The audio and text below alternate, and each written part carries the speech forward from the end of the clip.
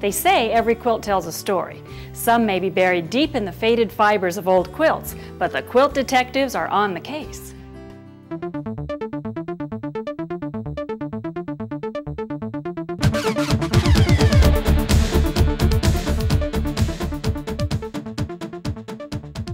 This one we really have examined just to see if there was a glowing.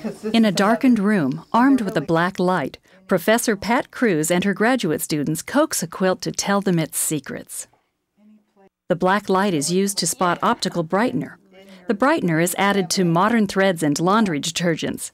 Its presence can reveal if an antique quilt has been altered. And the students have other ways to make a quilt talk. A microscopic fiber analysis confirms the presence of synthetic thread and thus helps narrow down the date the quilt was sewn. A painstaking thread count tells this student if a quilt was made from one piece of fabric. Just record all the information you can about the construction, the materials, the style, and the use and wear that you see. This is the Artifact Analysis class at the International Quilt Studies Center at the University of Nebraska, Lincoln.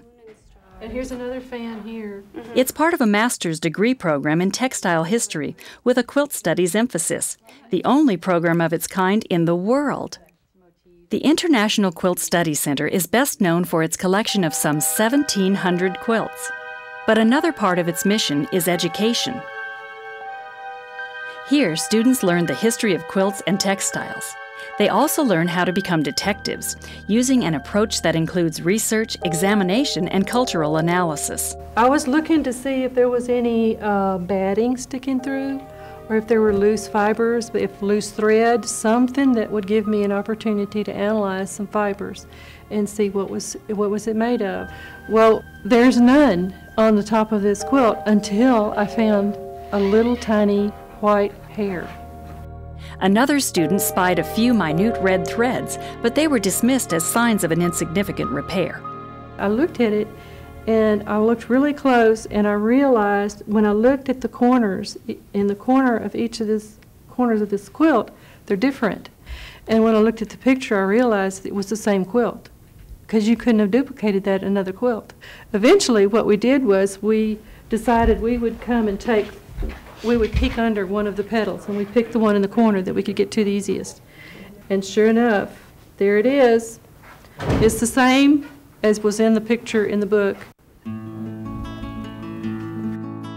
Kathy tracked the book to an antique shop, and it was mystery solved when the owner told them his late partner was the repairman. He had lovingly replaced each petal by hand because the original fabric was chewed up with holes.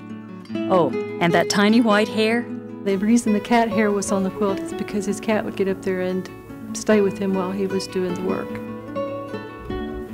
And so he did this as a labor of love. Much the same reason these women carefully consider the smallest of clues in order to hear a quilt's secrets, to place it in time, and sometimes to catch a glimpse of the soul that took the time to create it.